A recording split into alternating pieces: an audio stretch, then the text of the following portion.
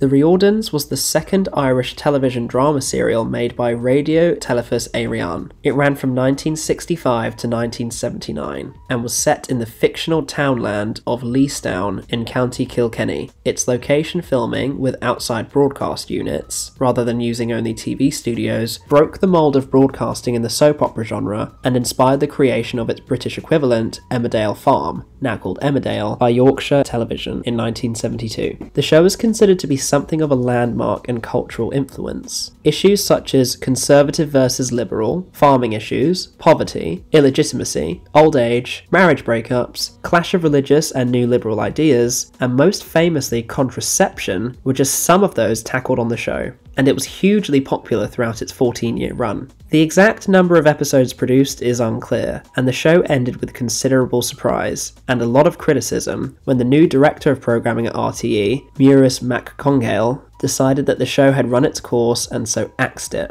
Part of the justification was the cost. It was one of RTE's most expensive shows to make. With the launch of RTE2 in 1978, the station believed that it needed to produce more shows for its limited budget as a small station, and it could not do that if the Riordans took up much of the budget. Critics, however, suggested that RTE had failed to market the show internationally and that, given the size of the Irish diaspora internationally, all interested in home, it could have had an international market among stations in countries with large Irish audiences, with its sale recouping much of the cost involved in its making. There were also allegations of cast mistreatment, and the change in theme music and removal of certain characters didn't help the criticism aimed at the show. A controversial policy of RTE's in the 1960s and 1970s led to the erasing of previous episodes of old programs, so that the expensive videotape that had been used to record them could be reused. As a result, little remains of RTE's 1960s output, with shows like The Riordans, The Late Late Show, and others routinely wiped after broadcast. However, some 1960s episodes remain, as do many from the 70s. As mentioned earlier, the exact number of episodes produced is difficult to say, so exactly how many are missing and how many are existing is, at least to me, unknown. Given RTE's history with archiving programs and the fact the show was a national soap opera made exclusively on tape with little to no overseas appeal, the existence of film copies is unlikely, and any episode of The Riordans or any other RTE show considered missing are most likely permanently lost.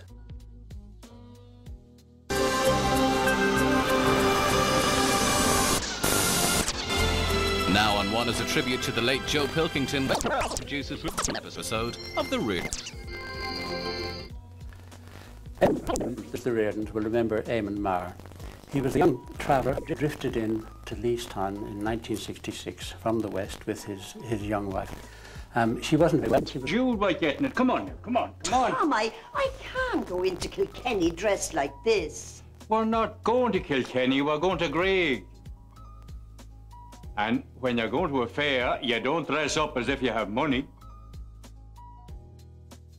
Spider-Man vs. Kraven the Hunter is a 1974 fan film produced by students at New York University. Directed by Bruce Cardozo, it was adapted from the comic book storyline of the same name from The Amazing Spider-Man number 15 by Stan Lee and Steve Ditko. The film was not an officially licensed Marvel production, but it did receive the unofficial blessing of Stan Lee before starting production, as well as his approval of the finished product. Cardozo had long been fascinated by the challenges of producing believable superhero films and made several well-received amateur forays into the genre. Upon entering NYU in 1972, he proposed his latest idea as an experimental project for his film class. They would attempt to create a 16mm, full-colour, 30-minute Spider-Man movie so faithful to both the character and the story that audiences would feel as though they were looking at the comic book come to life. Many of his classmates were skeptical, but his instructor agreed to let the film shoot proceed, apparently having some faith in and admiration for the project. By all accounts, the production team took great care and showed incredible creativity in enacting Cardozo's vision on a shoestring budget. Pre-production reportedly extended over a year or more.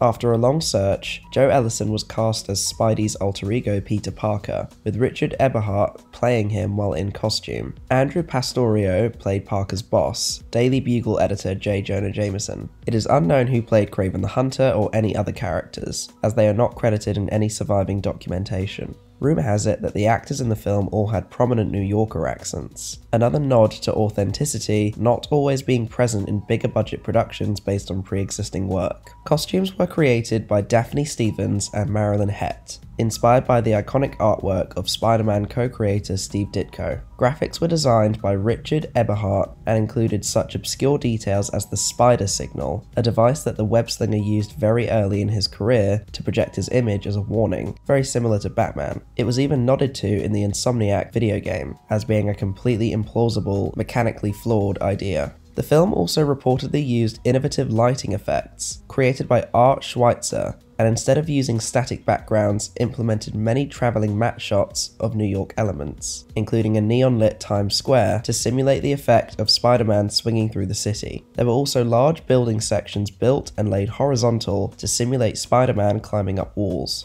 Throughout the production, Cardozo was greatly encouraged by ongoing, if still very unofficial, support from the Marvel Comics team, which ran a glowing profile of the project in their self-published Foom fanzine. This support evidently saw the film through to completion at least. The plot of the film directly adapted the one from the comic book storyline, although some changes were made. In the original, it begins with Spider-Man defeating a gang of thugs. One escapes and turns out to be the recurring villain Chameleon, who in turn calls on his half-brother, Kraven the Hunter. This renowned warrior is intrigued by the idea of adding the notoriously elusive Spider-Man to his trophies and agrees to track him down. The hunt culminates in a final battle wherein Spider-Man must fight through numerous tricks and traps to decisively defeat Kraven in hand-to-hand combat. The film's main changes involved the removal of Chameleon and added Peter Parker's girlfriend Gwen Stacy, who had since become a popular supporting character in the comics. The film's finale also seems to have added tigers to Kraven's arsenal, although it is unknown how this was achieved on such a minimal budget. Initial plans were to distribute Spider-Man vs. Kraven the Hunter commercially, but at some point shortly after filming Wrapped, Cardozo abandoned the idea, reportedly upon finding out that Lee & Co.'s support did not extend to basically giving away the rights to their most popular character. Evidently frustrated over having poured so much effort into a seemingly dead end, Cardozo lost interest in the project. Over the subsequent years, he was persuaded to hold screenings of the finished film only occasionally at comic book conventions, beginning with Marvel's second annual comics convention in 1976. The last known screening of the film took place at the Comic Book and Science Fiction Convention in Los Angeles in 2005, approximately 18 years ago. As the years passed, Cardozo and the original team who worked on the film continued to guard their creation closely, for reasons that became and still remain unclear. In 2004, Dan Poole, director of the 1992 fan project The Green Goblin's Last Stand, emailed Cardozo asking if he could have a copy of the earlier film. Cardozo refused to send a video file online out of fear that it would be leaked, but said he would happily screen it personally at his home in California if anyone desired. Cardozo would go on to make a pretty healthy living for himself with his work as a visual effects artist from 1980 until his death in 2015. Included on his resume are films such as The Avengers, Captain America the First Avenger, and uncredited work on Star Wars Episode 5, The Empire Strikes Back. Despite renewed interest on the back of Spider-Man's greatest mainstream film success, this film remains lost, with only a few, mostly behind-the-scenes screenshots still in circulation. Unlike many other unreleased fan productions, it has never surfaced as a bootleg at comic book conventions or online, and no one besides its creator has ever claimed to have a personal copy. Given that Cardozo's personal computer, believed to have held his only copy of the film, was reportedly destroyed after he died, and with so little information available on who else was involved in the project, it seems increasingly unlikely that it will ever be found, making it permanently lost. BBC television service officially opened on the 2nd of November 1936. For its early years, the high-definition television service would be housed at Alexandra Palace, as its hilltop position made it effective in transmitting television across London and the surrounding counties. However, as the Second World War loomed, the BBC would officially cease all television transmissions on the 1st of September 1939, the very same date that Nazi Germany began its invasion of Poland. The rationale was that it would prevent the Germans from exploiting the transmission signals from the palace so they could use them as a navigational aid.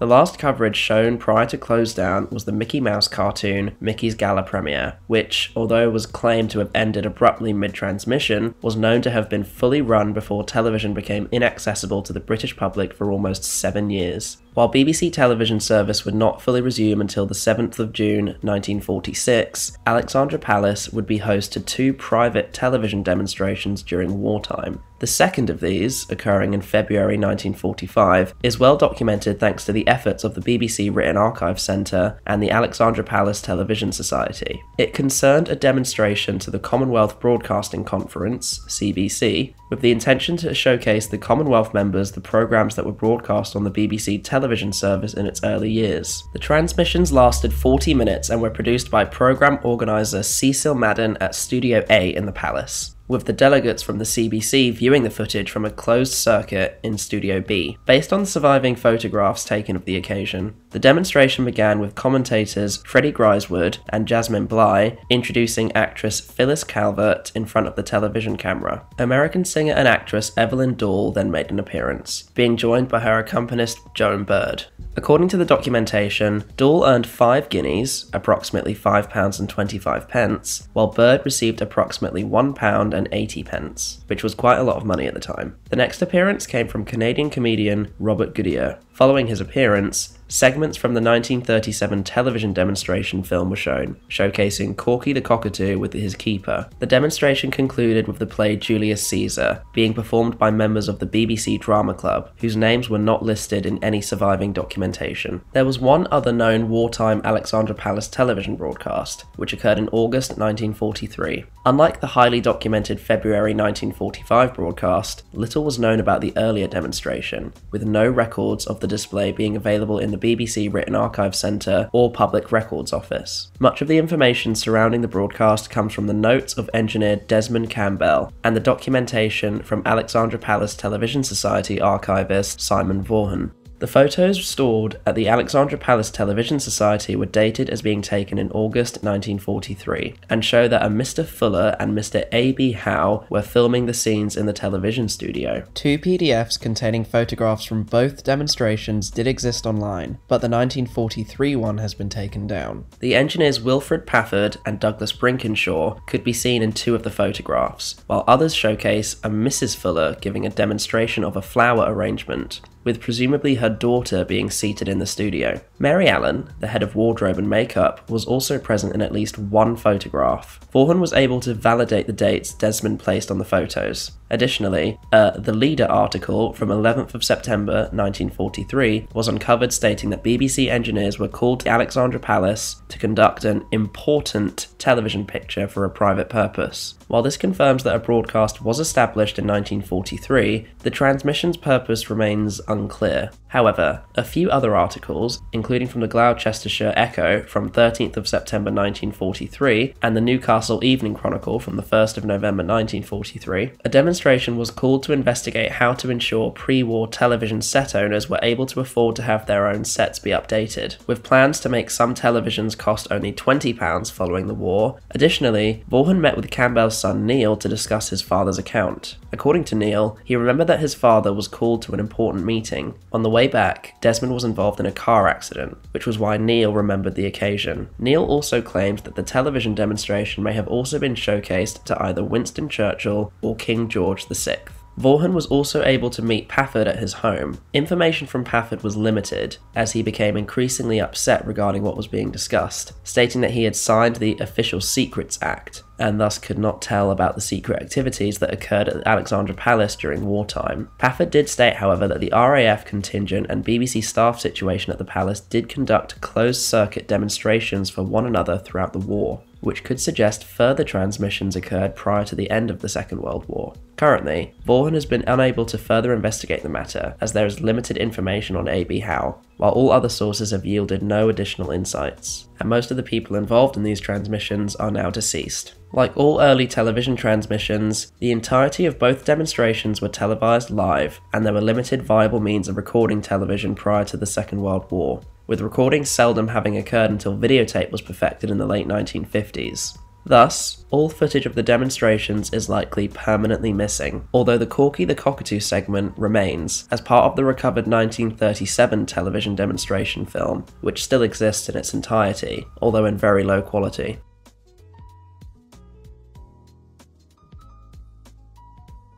Thomas the Tank Engine and Friends is by now one of the world's most iconic and beloved children's TV shows. Originally adapted from the Reverend Wilbur Awdry and his son Christopher Awdry's Railway series stories, the TV series began airing in 1984 and has continued in some form or another through to the 2020s. While this is certainly the most famous adaptation of the Awdrys' anthropomorphic train lines, it is not the first, having been preceded by a live BBC broadcast in 1953. The technical difficulties associated with this adaptation would prevent a full series from being commissioned for the intervening 30 years. In mid-1953, the BBC approached the Railway series editor Eric Marriott and inquired about the possibility of adapting at least 2 stories to television. Marriott and Rev Awdry approved the proposal on the condition that the adaptation be as faithful as possible, in particular to the authentic technical details. Thus, the broadcast was to be done using specially modified 00 gauge Hornby models for the actual engines pictured in the books, with a track layout and painted backdrops likewise designed to ensure maximum faithfulness to the original illustrations. The script, however, was freely adapted in order to fit the allotted 10 minutes time slot. It was to be broadcast live from Lime Grove Studios on Sunday, June the 14th, 1953. For his initial attempt, the BBC had chosen to adapt The Sad Story of Henry, a suitably dramatic tale of the titular engine being bricked up in a tunnel after he refuses to leave it for fear of rain spoiling his new paint. The live adaptation, now renamed to The 3 Railway Engines, presumably for viewers unfamiliar with the books, had to be put together within a month,